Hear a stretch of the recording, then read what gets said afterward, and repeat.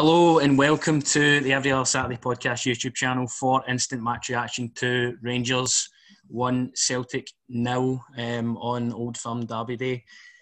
Massive victory, of course, but before we get into our thoughts about that, I just have to obviously tell you about the socials. They're in the description if you could follow those, and if you could like and subscribe to the channel, it'd be much appreciated. And also before we talk about the game, just massive thoughts go out to obviously the families affected by the Ibrox disaster. A terrible tragedy, and it's RIP to the 66 who never made it home for that match. 100%, man. So, on the note of the Old Firm Derby then, how were your nerves looking into this one? Not the best, mate. Stress eating. Good job I had these heroes, mate. Scoffing them. No, the Christmas chocolate came in clutch today, by the way. Aye. I was the exact same. I woke up the day, I actually woke up and thought I'd missed the game. Just one of the times I'm like, oh my God, what time's it? Aye. Thought I'd missed the game. But here we are. Nerves were shattered. As soon as that ball was kicked, we did not start that game with the intent that we looked to win it. Look, the first sort of 3 minutes they were through on goal. Edward forces a massive save for Al McGregor, who was just, what can you even say about him, heroic today. Kept us in that first half, kept us level at half time. And from then on, we couldn't really get a foothold in the game at all. Like, it's just very unlike Rangers. I don't know if that was how Celtic set up. Don't know if that was Rangers maybe playing poor, but couldn't keep a hold of the ball. They had numerous chances, you know. Like, McGregor had a good chance, kept on getting the ball away, and then obviously that one, Griffiths, which is probably their closest attempt to the match, hits the post. But I mean, what a hand it is for Al McGregor to just move on to the post. 100%, my mate. Honestly, the first half was spineless. There was no desire. There was no guts. I was actually thinking about in the first half, mate, when it was depression hit. I was thinking, but remember when we had midfielders who had boys, like Barry Ferguson, and then also you text me saying Scotty Arfield was missing. I thought Scotty Arfield and Ryan Jack were 100% missing. Joe Aribo was awful the full game. Mm-hmm. I actually thought he scored a goal, then you see it back, comes off McGregor. But no, first half was, I think we just owe everything to Alan McGregor, to be honest with you, because if that was any other time period in the last couple of years, that would have been a good 5-6 first half. Exactly, you're quite right. Obviously, with the way we've been watching Old Firms, let's face 2017 to about 2018, we've been expecting absolute pumpings. So it's obviously it's going to creep into our minds that, look, this could happen. But it wasn't to be. I thought Balogun and Goldson today, even within that first half, were absolutely outstanding. The way they coped with all that pressure, with them just peppering on net for the full first 45 minutes, was unbelievable. And obviously you're going to have confidence with McGregor behind you as well to stop those. So I thought the two defenders were great. First half, as you say, I thought Aribo was poor. Really failed to step up to the mark in the first half. You were expecting so much of him to fill in that sort of role Scott Arfield does in these kind of games. Kent, again, he was poor in the first half. Morelos as well. But we get in at half-time 0-0. Look, that was the main thing for that first half. You need to get in, get the team talk done. You're still level. Games ought to play for both sides. Come out. I was expecting Yanis Hadji to come on, but I wasn't expecting Kemar Roof. So I was very surprised at that. Don't know about yourself. No, I was a bit shocked at that myself. I also went to the toilet, washed myself. You know what I mean? Because honestly, sweat was going down his mate. That first half was. It was awful. I was the same as you. I was a bit mind-boggled why Roof came off. I thought he would have took Kent off, put Hadji on. Seems like the sort of thing he would do. But Hadji came on personally. I thought he'd change the game, to be honest with you. But mate, he's too weak. He's can't play Hadji. You got to protect him in these kind of games. Do you know what I mean? Comes on and he bosses it. Do you know what I mean? He's going in for tackles. He's going in for it all. Do you know what I mean? Unlike I would say Joe Aribo, Ryan Kent, sort of. Bit too soft for my liking, to be honest with you. I thought a lot of them were hiding in that first half, mate. I thought the full-backs get done and all in the first half quite a lot.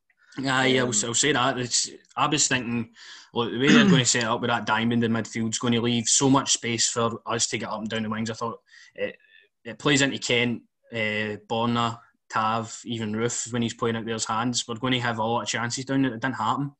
The midfield was so congested. They had the 4-on-3 in there where we usually win that battle. Again, Aribo's like an empty jersey in that battle. So they had the beatnies in there in that first half. It was important to then go in the second half, change that sort of style. I think Hadji, as you say, come on and just... He was unfairly left out today, but I think we all knew he wouldn't start. But Hadji's got to be the main man going forward for me up there, I think. 100% agree with you, mate. And it shows how he's adapted to the Scottish game as well, because he's coping with these physical battles week on week now. He's putting in a right good shift. I'm so happy for him. Obviously, we've got a great player on our hands. It's nice to see him kicking on as we hoped he would. But no identity in that first half whatsoever. Weren't ourselves. Came out. Hadji comes on for Roof. The game sort of changed. First sort of 15 minutes at that half, I mean, we were better, but we were still letting them far too many chances into our box and stuff. And then just one pass, all it was needed. We weren't going up the park at all. One pass for James Tavernier, down the line to Alfredo Morelos, forces them to get a red card. Beaton, have you got any complaints with that red? Not whatsoever. It's a straight red, mate. Nah, straight red. All day long, and that's all you really need to do. Their defence is really, really poor. You seen we attack at one time, they get a red card, they fall apart. For then, obviously, they bring on that excuse for a footballer, Shane Duffy. Which he should have been sent off himself, to be honest. It was a poor challenge, actually. It was a poor challenge. But for that point, I mean, they've got the 10 men. Duffy hasn't even had a park yet.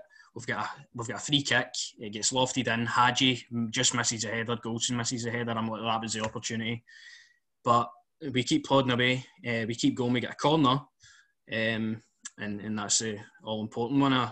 Albeit a deflection, but you'll take any single one as they go in. I was just seeing they showed it back, mate, and Morelos was like at the fat post, and it was almost... you're lit, come on. Please. I know, but no. As long as the ball went in the net, that's the main thing.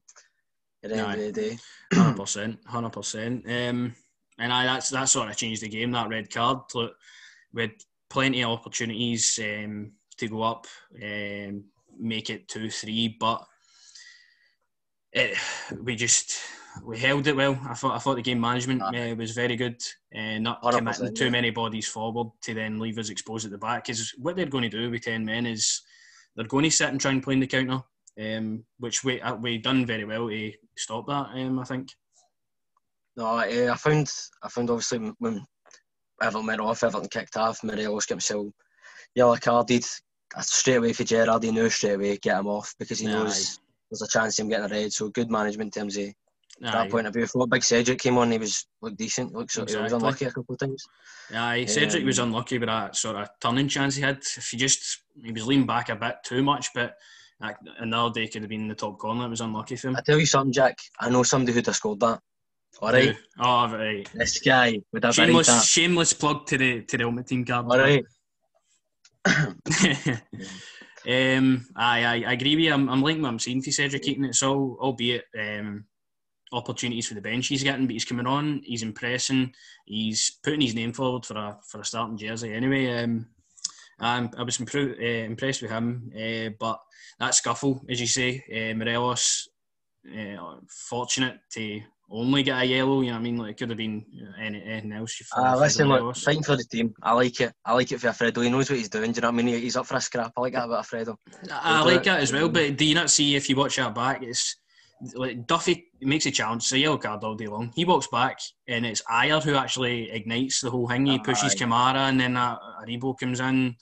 And Scott Brown's only purpose of this game apparently was to get Morelos sent off because he was right at him every single time he had the ball and in that opportunity as well. So I thought they did break up the park a couple of times. They had El Yunusi up the park, but nothing really came to anything. They had one also in the last minute as well where you're like, oh my God, please no. It's Edward. Good defending for Connor Goldson today, I thought. Connor Goldson, absolutely outstanding. I said that when we were reviewing who should probably start the game.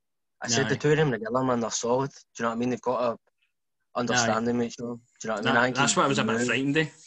It was I think he Balogun. knew with Hollander, like, as I say, Bamboo and Ice, he's got a slip up in him. And with somebody like Griffiths and Edward, they're going to eventually get him. Do you know what I mean? Aye. I mean, you've seen how good their link up can be. Just in a blink of an eye. I remember they had the one in the second half where Griffiths just flicks it on to Edward and he's in goal. They are dangerous up there, and it's a massive 3 points. It's a massive victory. Bragging rights again in Glasgow for us. Albeit all you're probably going to see in the media is how well Celtic played and how we were lucky, but I personally don't see it that way.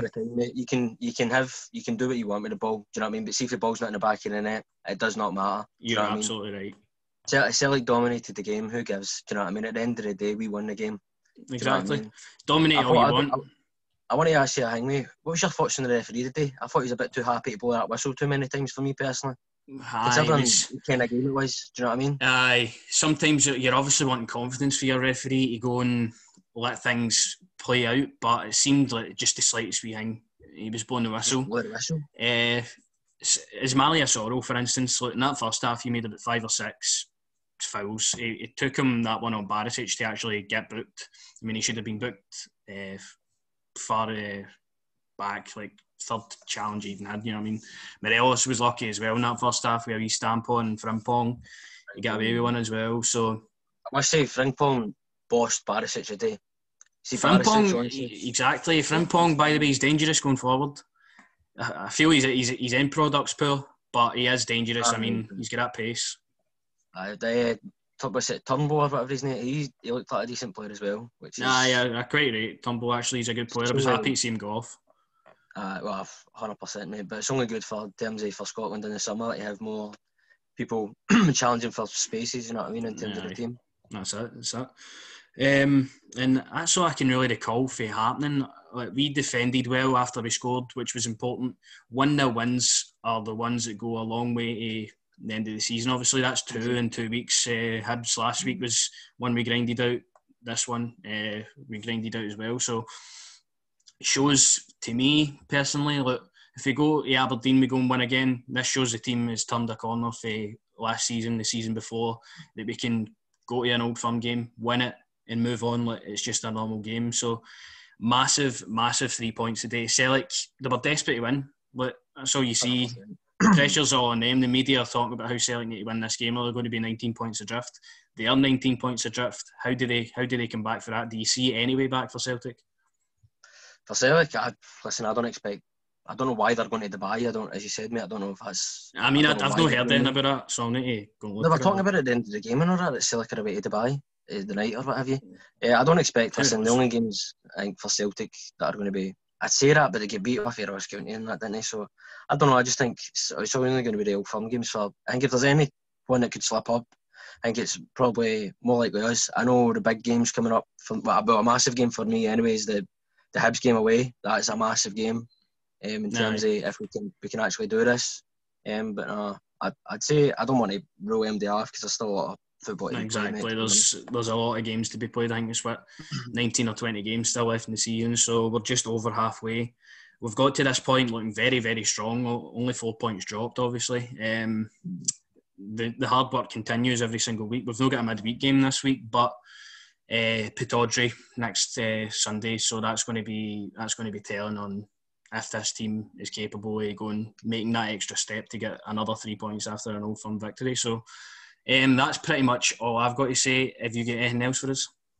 Obviously it's a January transfer window, Jack. This man's free if you need him. Workhorse. Unlike Hildem in the first half, I'll run about the park. I'll play for the jersey. I'll bust a gut. They done us proud though in the second half, I must admit. The first half was an absolute shadow of ourselves. Second half, fought for every ball. Came on, aye. I'm telling you.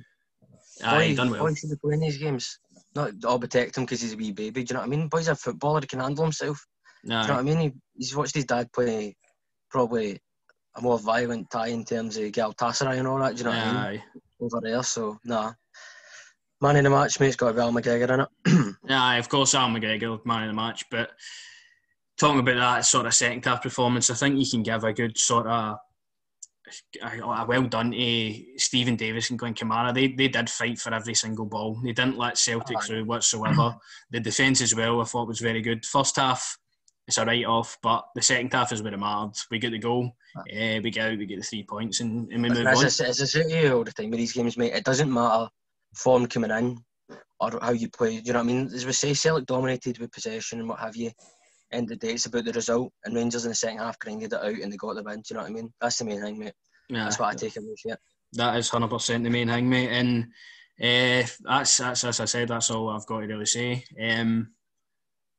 We'll enjoy this now. We will enjoy it, mate. We've got a week to enjoy it before we play Aberdeen. It'll be good to see the meltdown happening on the other side of Glasgow, but for now, Glasgow is indeed blue. So our socials are in the description as well. So if you could follow there, it'd be much appreciated, and subscribe to the YouTube channel for more content coming soon. But that's us. I'll see you later.